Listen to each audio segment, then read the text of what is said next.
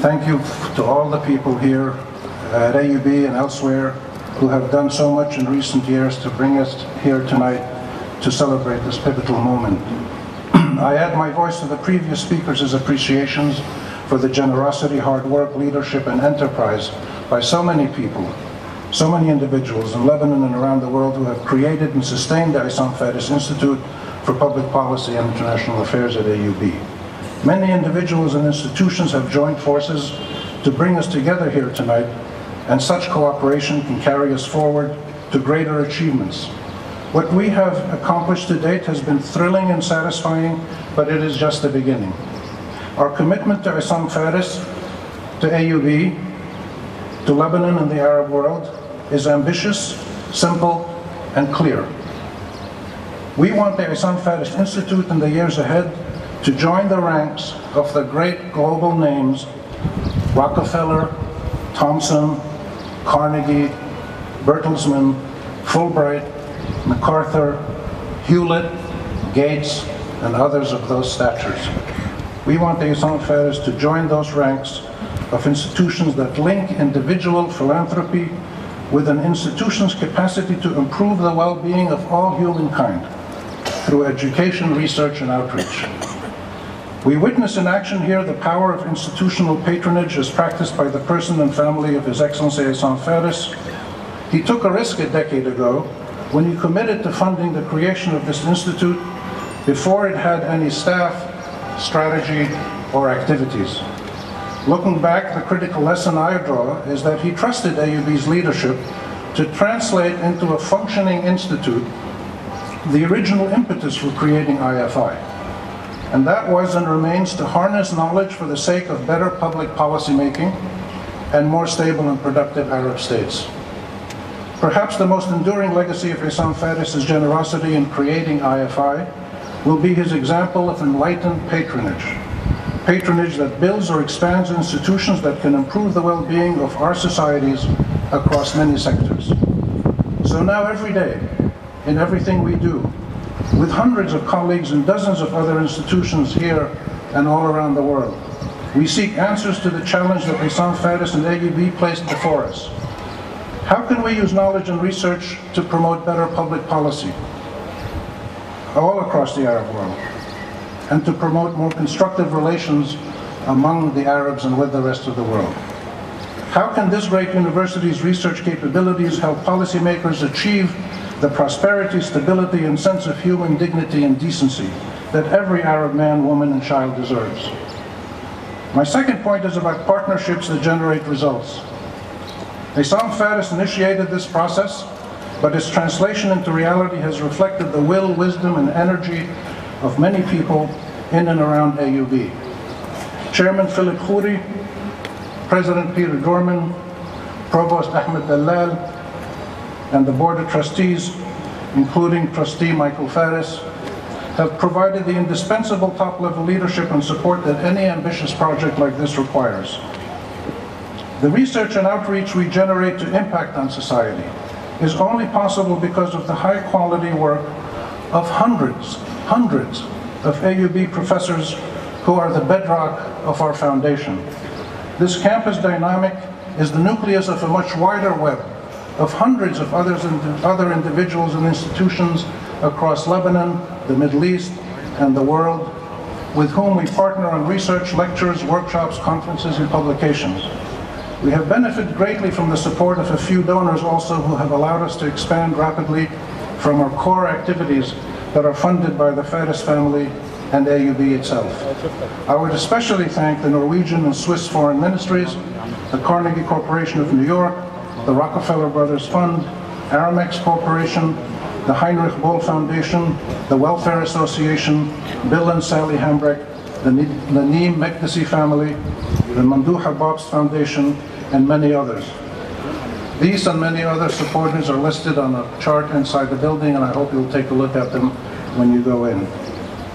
Our IFI staff, affiliated scholars and fellows, research assistants and interns who come from all over the world manage research operations that attract collaborative partnerships with top institutions around the world, including Harvard and Princeton and Lund and Georgetown and the National University of Singapore and many others. The IFI staff are listed on our website, and they're identified here tonight with badges. If our IUB professors are our foundation, the staff are our cement and steel that keep this structure growing. I would like to ask them all, the IFI staff, to please stand up so we can all acknowledge them collectively. They're way back there, and there's some over here.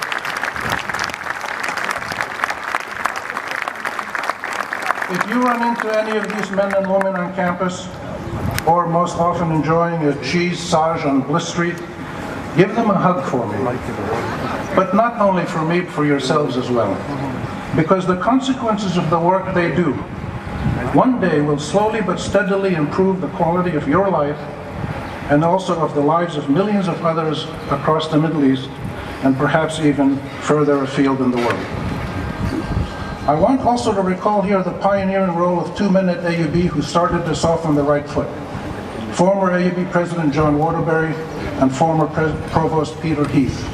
Their initial consultations with the Faddis family a decade ago shaped the vision of this institute and defined this partnership that remains so firmly anchored in mutual trust. President Peter Dorman and Provost Ahmed Dalal then took the baton from these founders of IFI and have kept us moving forward and upward, providing guidance and support and confidence as we seek constantly to respond to new challenges across the Arab world. I particularly want to express a thanks to Provost Dalal as the administrative head of our institute for the extraordinary support and guidance he has given. We can address the challenges of our region and the world more efficiently now because of our move into this dramatic building that is our permanent home designed by Dame Zaha Hadid. It reflects architecturally what we seek to achieve programmatically: innovation, utility, connectivity, inspired professionalism, harmony with nature, collaboration with conviviality, and above all, daring to be bold while standing on the shoulders of giants and pioneers who have built AUB since 1866. I hope the striking contours of our building from the outside would inspire you all to go inside the building and spend some time with us. You would quickly appreciate the energy and the synergies that our permanent home has sparked within IFI and AUB. Our building is appropriately bold because for 148 years, AUB has introduced to Arab society bold new ways of working, ways that were innovative, even jarring and controversial in their days. These innovations were embraced and protected by Arab society and Lebanese society, and very often emulated all across the region, not because AUB's ways were so different or alien to the surrounding Arab environment, but because they were so near to it. AUB put into practice values and aspirations that have been deeply etched for years in the hearts and values of the people of this region, like opportunity, education, pluralism, creativity, and tolerance. Just as our new home redefines the boundaries of design in a legacy campus, we also seek in our activities to expand the boundaries of how universities serve their wider societies. We do this in several ways, including our scholarly analysis of Arab public policy making, the role and impact of policy research institutions and think tanks all across the region, long-term research partnerships with leading institutions around the world, promoting serious multidisciplinary research within AUB and multi-country collaborations across this region, and launching an innovative MA program in both public policy and international affairs. We have very ambitious plans, partly because we enjoy unrivaled capabilities here at AUB and the confidence of the Faddis family, but we are ambitious mainly because the problems and challenges of the Arab world demand spirited and rigorous research and policy action to find appropriate solutions.